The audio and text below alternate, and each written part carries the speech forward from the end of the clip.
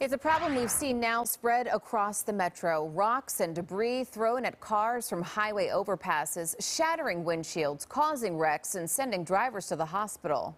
So far, no culprit has been caught until now. And a man is behind bars tonight after troopers say they caught him throwing chunks of cement at cars on I-5 and Federal Way. It's the latest arrest in what has been a rash and similar incidents on the I-5, I-90 corridor. Q13 News reporter Olivia Lavoie has the details tonight. At least 4 cars were damaged after being hit with pieces of cement last night in Federal Way. The arrest happened just up the road from here last night after a driver called 911 to report someone had thrown a rock at their vehicle. We're told that a trooper on scene actually got out of their car and hopped over the freeway barrier in order to follow a suspicious-looking man on foot. The trooper found the man lying in tall grass with chunks of concrete nearby. Troopers say the suspect was positively ID'd by one of the victims.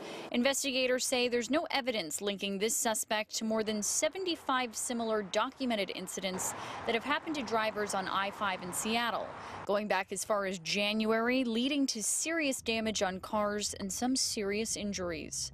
Somebody just dropped something off the overpass onto me. Somebody attempted to murder me?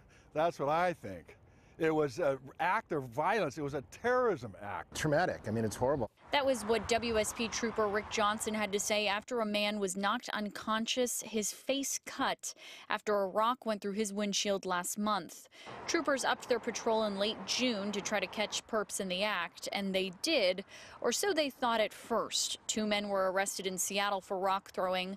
One was involuntarily admitted to a hospital. The other was released from jail after troopers discovered he was the wrong guy. Olivia Lavoie, Q13 News. The Washington State Patrol asking anyone with information to please call 911, especially reports of any pedestrians on the freeway or suspicious characters on the overpasses.